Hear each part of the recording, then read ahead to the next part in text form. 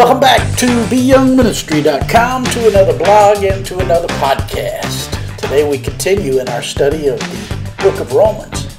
We're in chapter 5 and verse 1, which reads, "Therefore, since we have been justified through faith, we have peace with God through our Lord Jesus Christ." That's Romans chapter 5 and verse 1.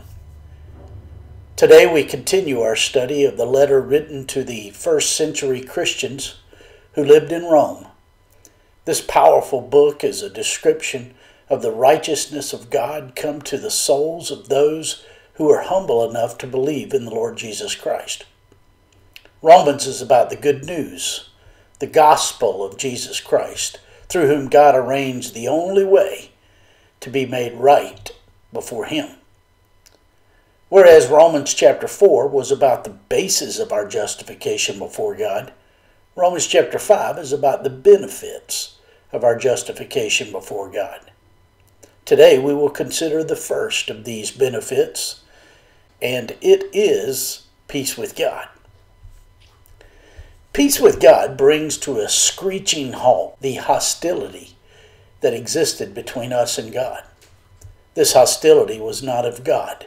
It was created out of the void of our disconnection with Him due to our violent and intentional rejection of His kingdom in our lives.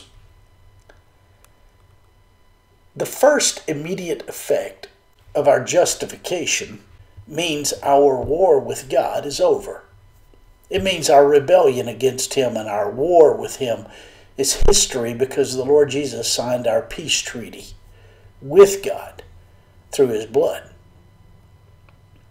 I find a lot of people who say it's not fair that God holds all of mankind responsible for the choice of Adam and Eve.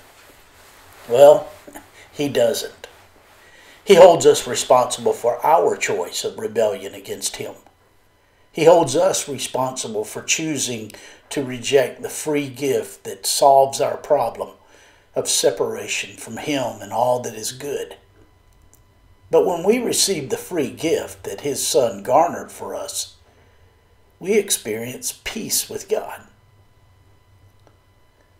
The believer's justification before God through Christ brings with it the declaration, God's declaration, of acquittal. This legal declaration results in peace with God. This acquittal is not based on our merit or performance. It is not even pronounced on us because we are somehow not guilty in and of ourselves. No, it is pronounced by God as a result of the work of the Lord Jesus Christ on the cross.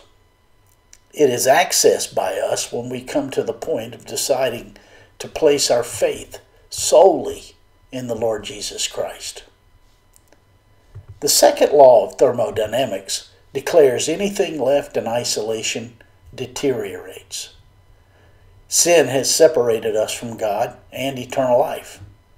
This separation is largely expressed in our lives by our distrust of God. When God reconciled us to Himself through the death of His Son, He made it possible for His wrath to be diverted from us onto His Son. By the death of the Lord Jesus, the barrier of separation that sin erected between us and God can be ripped away only if we receive the free gift. When we get to the point of being willing of heart to believe, our place in the family of God will be realized by us. There are three types of peace in the Bible. There's a spiritual peace, or peace with God. Then there is psychological peace, or peace within. And then, finally, there's relational peace, or peace with others. Peace with God makes the other two possible, and it is a gift. Peace within oneself is the fruit of that gift, and peace between people is a result of the work of God's righteousness in our lives. According to today's verse, having been reunited to God through His Son, we have access to eternal life, which is much more than the forgiveness of sin and the ability to get into heaven.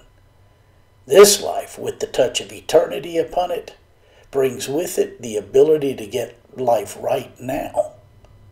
Not that we can earn or maintain rightness with God. The Lord Jesus took care of that. No, this life brings with it the ability to access the wisdom of God.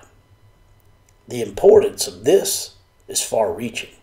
In fact, far more reaching than we can imagine, because it gets to the real purpose behind our sanctification, which is the salvation of the lost. Yeah, you heard me right. Our sanctification, or the process that we enter into after we've been justified before God, that process of sanctification where God is changing our souls, or our minds, our wills, and emotions, the whole goal of that is that others who are lost might be saved through our lives. It is God's design that as we come into a personal relationship with Him and we grow in His wisdom and culture by choosing to walk in His Word, obeying His Word, allowing His Word to define us, it is then that the lost will be able to peer into our lives and want what we have with God. My friends, I trust this blog and this podcast are helpful to you in your walk with the Lord. If I can be of further assistance to you, shoot me an email at BYoungMinistry@gmail.com. Hey, have a great day.